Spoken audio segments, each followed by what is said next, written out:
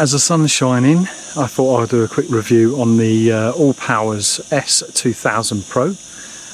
We have received a solar panel with that as well, which is a 200 watt solar panel, flexi panel, and we was meant to receive two. However, only one arrived in time before our trip, and as we're in Spain and the sun's shining, what a good place to use it. So before I go into all the specs of the power bank themselves, I'm just going to show you the solar setup that I've done and what we're actually receiving into the power bank.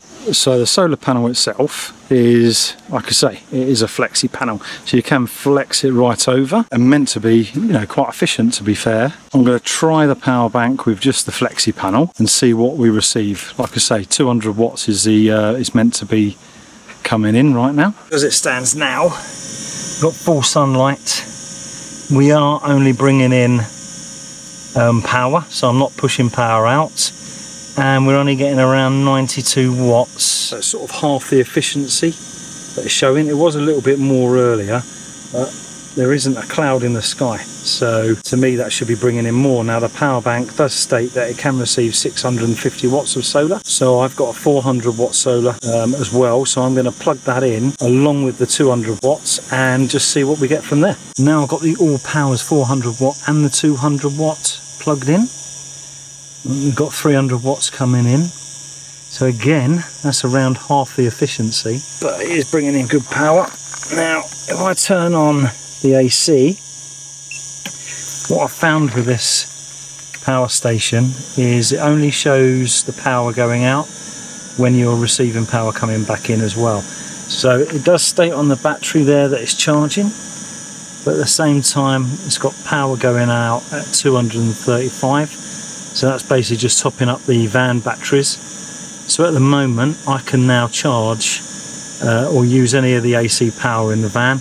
The van's now live as if it was plugged into mains. Just to quickly show you as well, you can get these little link clips here. This is the link in the middle, and then you just join the two solar panels together and then run your cable to your power bank. So you do that for the plus and the minus, and that's why you can get the 400 watt and the 200 watt. Just bear in mind that there is a maximum capacity for the power bank's intake. So that's been running a little while now for the AC, so that's been giving a good boost to the motorhome batteries. So I'm just going to turn the AC off just to see what solar we're receiving now.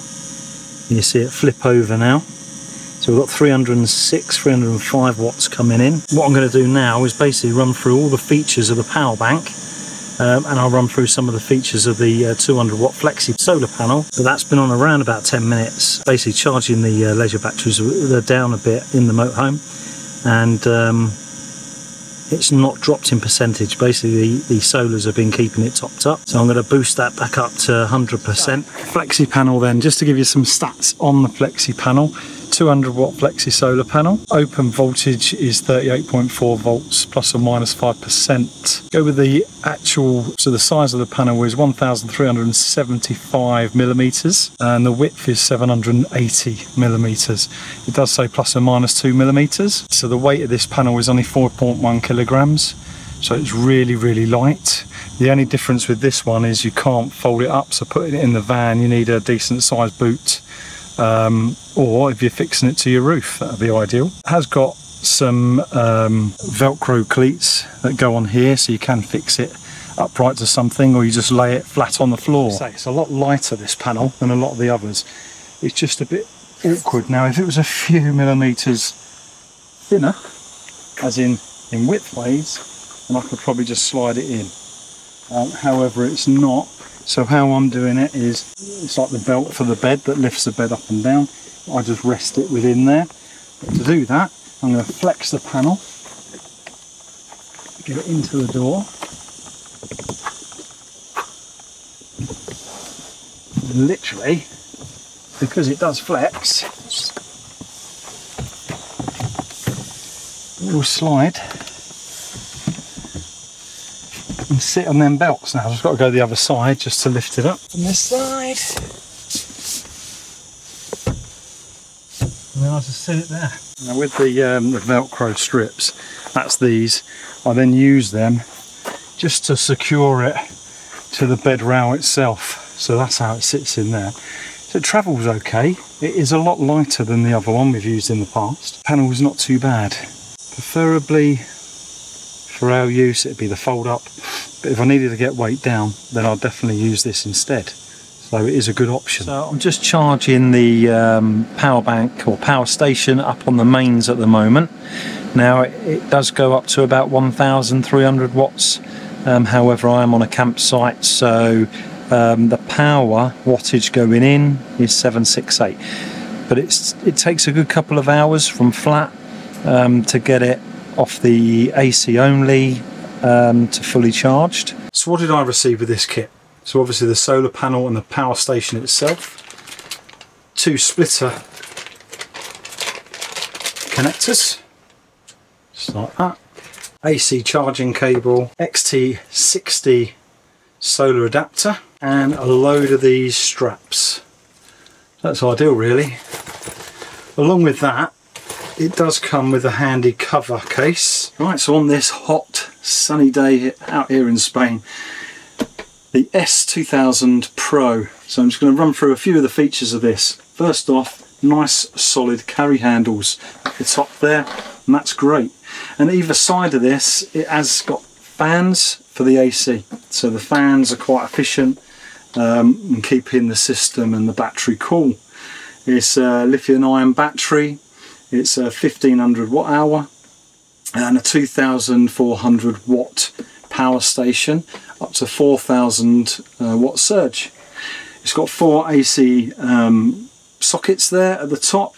It does make it a little bit awkward with them being at the top if you're using bigger plugs like the Apple MacBook charger, for example. It does sort of come down over the screen, or can foul on the 12 volt plug. It has got your normal car charger there, so you can charge if you've got items that still charge off the old 12 volt. Plus it's got an RV charger here, 3-pin RV charger, probably more like an American thing maybe. I've never really seen them. I think it's just the Pro version that has that, but basically you can plug in your RV via that plug there. Not something we'll be using, but it's there as an option. It's got 2 USB sockets, USB-Cs, they're 100 watts, and then you've got 4 USBs just here, and they're 5 amps I believe. Along with that you've got the XT60. So the XT60, you can plug this into your car, 12 volt, with an adapter into the XT60 slot, and then with that you can charge it on the move. Also, if you're plugging in solar panels, etc., then you'll plug them into there. Maximum charge on this via solar is 650 watts.